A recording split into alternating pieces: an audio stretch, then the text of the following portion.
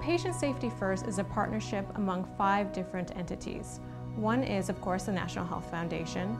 The other is Anthem Blue Cross, who is the funder of the initiative. And the other are the 3 regional hospital associations across the state. That includes the Hospital Association of Southern California, the Hospital Council of Northern and Central California, and the Hospital Association of San Diego and Imperial Counties. A hospital-acquired infection is one that occurs after a patient has been hospitalized. Typically an infection that occurs as a result of a procedure. Patient Safety First is a peer-to-peer learning collaborative that accelerates the adoption of best practices and strategies for improvement within hospital walls. Peer-to-peer model of learning is primarily one of each one teach one, if you will. And in terms of Patient Safety First, the focus is on the medical community.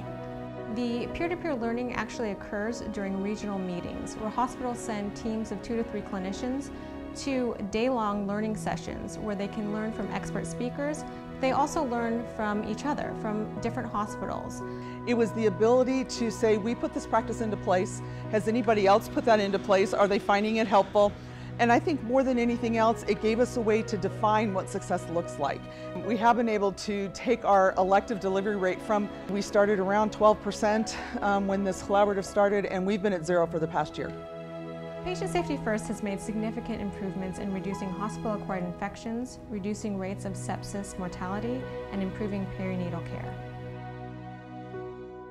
The notion of collaboration within a hospital is extremely important. You really improve the benefit on a much larger scale. One of the things that I've learned is that bringing the hospital together as a team is the most important thing in changing the culture.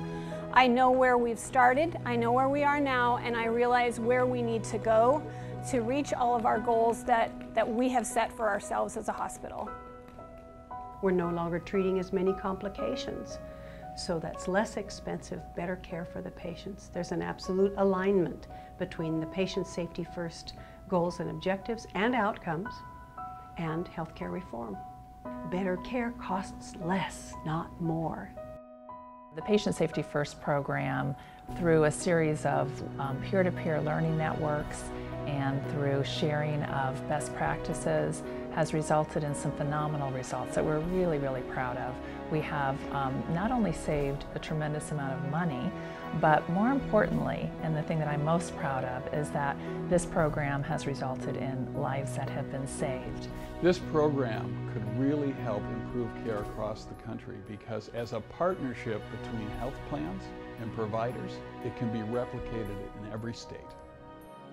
Patient Safety First has really embraced the all teach, all learn philosophy, meaning everybody can learn from each other and what they've done, and everybody is able to teach each other based on their own experiences in quality improvement efforts.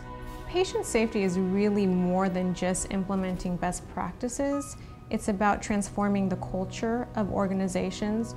When families turn to their local community hospital, they expect the highest quality and patient safety that's possible.